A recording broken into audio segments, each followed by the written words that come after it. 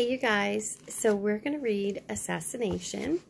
That is where we left off. So let me find, we did Albert Clouveau. We did the Sermon at the River. Assassination. Page 118. A month passed, no Albert Clouveau. I didn't think he was worrying about stopping Ned. I didn't think he had enough sense to worry. I just thought he was sick and couldn't get around. I wanted to ask him, not that I cared about Albert Clouveau, but I wanted to know what he was doing. Why all this quiet all of a sudden? Don't tell me conscience was catching up with him. It never bothered him before. But no matter who I asked, nobody had seen Albert Clouveau. When I went to Bayonne on Pigeon, I had to go by the lane where he lived, but I always found excuse not to go to his house. Coming back home, the same thing. I would look down the lane, but I would never lead Pigeon that way. I could have gone to his house in 5 minutes, but no, never. But I used to see Ned all the time. He used to live just across the road from where he's buried now. He's buried beside the place where he was building his school. The people finished the school after his death, but it was destroyed during the second high water. That was back in 27, when we had a very bad high water. We had one in 12, but the one in 27 was much worse. Ned used to live in the fields of the side of the road. His school was on the riverbank side of the road, and another house is built in the place where his house stood. But we kept the place where his school was and where he's buried. It will never be sold. We collected from people to pay the taxes and keep up the land, but it is ours. It is for the children of the parish and this state, black and white, we don't care. We want them to know a black man died many, many years ago for them. He died at the end of the other century and the beginning of this century. He shed his precious blood for them. I remember my old mistress, when she saw the young Seckish soldiers saying, "The precious blood of the South, the precious blood of the South." Well, there on that river bank is the precious dust of this South. And he is there for all to see. We have a marker there for the people to stop by and see if they want to. No, it's not a tall and showy thing. It's nothing but a flat piece of concrete. But it's there for all to see if they just get out of the car and look. I used to go by all the time when he was alive. He'd already cleaned up that acre of land, and now he was laying down the foundation for the school. The children used to help him in the evening and on the weekends when they didn't have to work. Sometimes I used to stop by, and instead of finding them working, I would see them out in the river swimming. I was so scared for Ned's life. I was scared the white people might pay some of them bigger children to drown him. He would always come out of the water when he saw me sitting there on Pigeon. "You call that building a school?" I would say. "Me? I call that playing." "I have to teach everything," he said. "Swimming is good to learn." Looking at Ned now, you could see how big he was, how powerfully he was built in the chest and his shoulders. If he was standing close to me, I would put my hand on his shoulder. "You worry too much, Mama," he would say. "Do I, Ned?" I would say, because both of us knowed that day was coming. When and where, we didn't know. 2 nights before he was killed, I had a dream where a bunch of Cajuns had lynched him in the swamps. The next morning I got on Pigeon and went up to his house. When I told him about my dream, he brushed it aside like it was nothing. While I was up there, he told me he was going to Bayonne to get some lumber for his school. He was taking 2 boys with him, and he was going to spend the night in Bayonne with a friend. He told me to stop worrying. This was making Vivian worry, too. She was already getting nervous, he said. I stayed up there till he left that evening. Then I got on Pigeon and I went back home.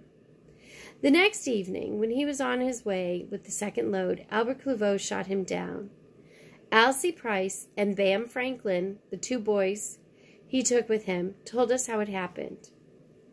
They had spent the night in Bayonne with Ned's friend talking about the school. Nobody went to bed before midnight, even when everybody had to get up early the next morning and go to work.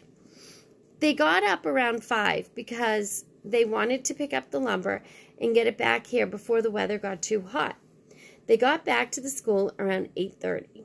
That evening, when it got cool again, they went back to Bayonne for the second load. After they had loaded it up, it was around 5. They didn't have to go far, 3 or 4 miles, but they had to travel slow because of the road.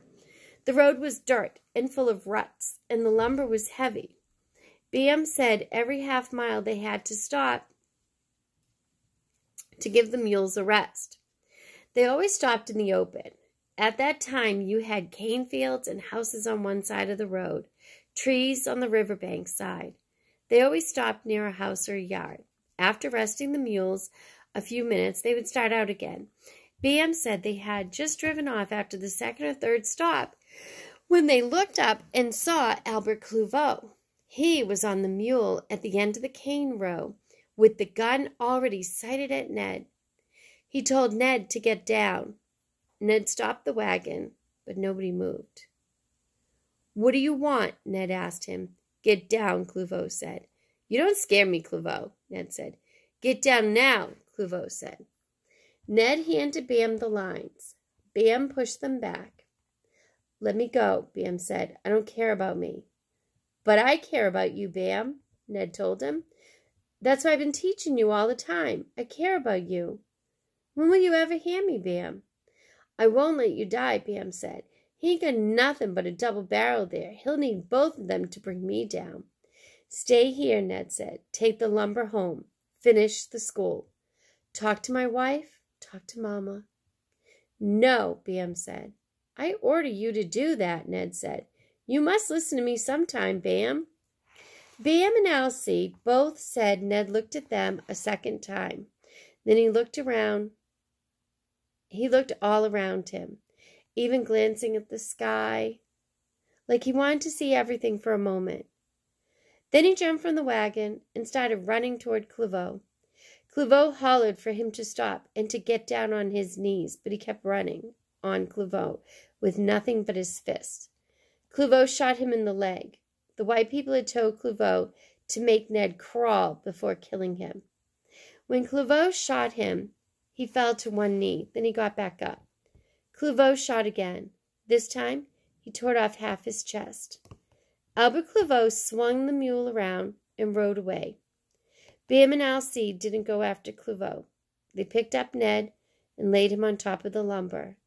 The lumber was red when they got home. Blood dropped through the lumber on the ground. The trail of blood all the way from where Ned was shot clear up to his house. Even the rain couldn't wash the blood away. For years and years, even after they had graveled the road, you could still see little black spots where the blood had dripped. So this is a good chapter, and there's a few reasons why. So first of all, Ned's the teacher, and he's telling the children what to do. And the children are probably your age. I would think Bam and Elsie are probably about your age. And he orders them to listen to him, right? Because teachers, when we're in school, we're there to take care of you. And, you know, something like when we do those Alice drills and stuff, right? It's our job to make sure that you guys are safe. So you can write about that. There were a couple things that came to my mind. One was when Jane talks about still seeing the blood.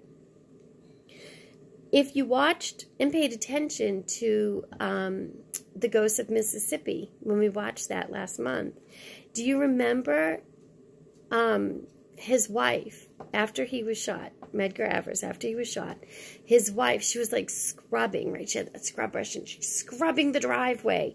And she mentions, you know, that like you could still see his blood there. And that might be part of the reason why they moved. So that's something you can write about. You can write about how these are connected, how these stories connect. The other thing I saw, like in my mind when I was reading, I was paying attention, I was thinking about the things that we've read and watched together. And do you remember when we watched about the sign that was put up for Emmett Till over where his body was found? And I thought about that too, you know, that there was a marker where Ned was, you know, a marker near the school so that people today could remember that Ned died for them. And it made me think of Emmett Till. It made me think about why it's so important that that marker is there by the river. The last thing is, what is the meaning behind having Ned crawl on his knees? What is it that the white people wanted? I guess, what does that mean to you? I'm not sure if I even understand fully, but I know how I feel when I read it. So you can write about that. And I'll see you. I'm so tired. I don't know why, it's the daytime. I'll see you in our next chapter. So our next chapter is the people. So you go write your journals, okay? And then I'll see you right back here for the people.